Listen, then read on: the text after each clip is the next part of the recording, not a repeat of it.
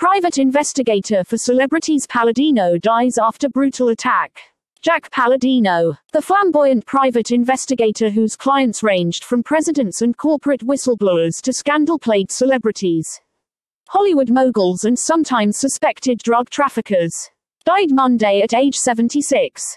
Palladino suffered a devastating brain injury Thursday after a pair of would-be robbers tried to grab his camera outside his home in San Francisco's Haight-Ashbury district. He held on to the camera but fell and struck his head. And the photos he took before his attackers fled were used by police to track down 2 suspects. They were charged with assault with a deadly weapon and other crimes. Jack Palladino, detective hired by Bill Clinton to discredit women in 1992. On life support after robbery. He would have loved knowing that his wife, Sandra Sutherland, told the Associated Press on Monday. She added that she had told her husband while he lay unconscious in the hospital, "Guess what, Jack? They got the bastards. And it was all your doing." In a career spanning more than 40 years, Palladino worked for a who's who of the famous and the sometimes infamous. Alternately hailed as a hero or denounced as a villain, depending on who his client was at the time. This August 12, 1982 photo shows private investigator Jack Palladino. Palladino, who worked on high-profile cases ranging from the Jonestown mass suicides to celebrity and political scandals, is on life support after suffering a head injury during an attempted robbery.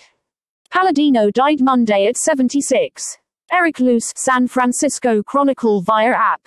He was hired by Bill Clinton's 1992 presidential campaign to put a lid on women who were coming forward to claim they had had sex with the future president. He was also the investigator for the family of a 14-year-old boy who won a multi-million-dollar settlement from Michael Jackson after accusing the entertainer of molesting him. Jackson was never charged with a crime in that case.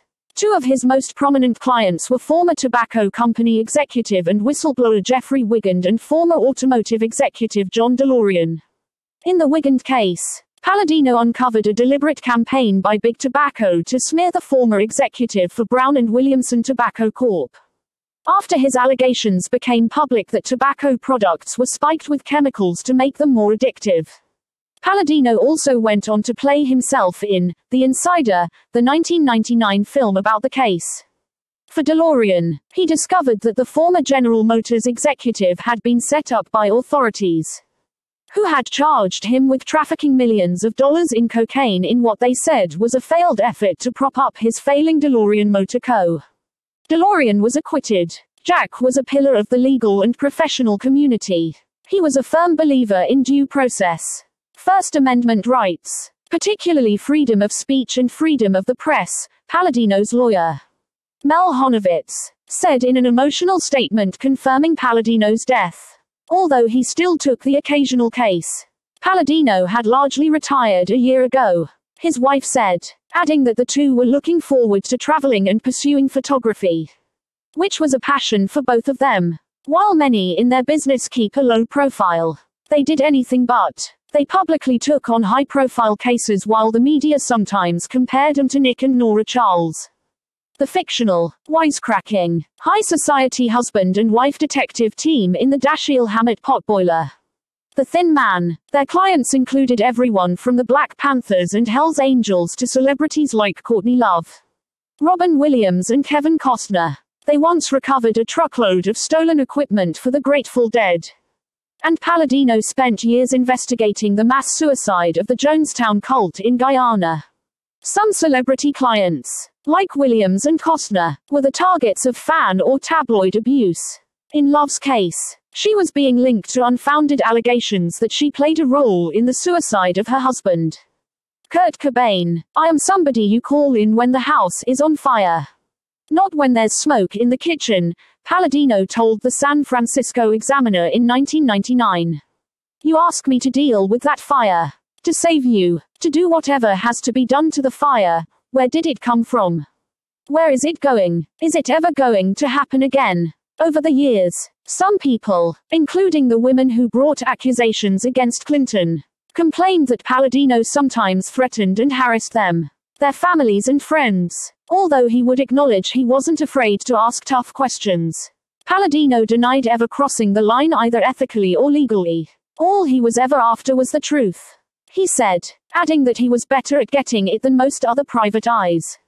"I'm not a self-effacing individual," he told the Examiner. "I am a driven, arrogant person who holds himself and everyone around him to incredibly high standards."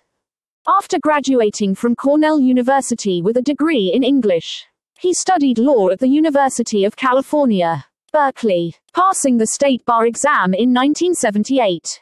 But by then, he had already found that his true passion was investigations. While still a student in 1971, he had himself incarcerated in New York's Nassau County as part of an undercover operation exposing rampant crime in the county's jails. In 1974, the family of newspaper heiress Patricia Hearst hired him to help investigate members of the Symbionese Liberation Army, the ragtag band of young revolutionaries that had kidnapped her. "I was planning to be a lawyer," he once told People magazine of his law school years.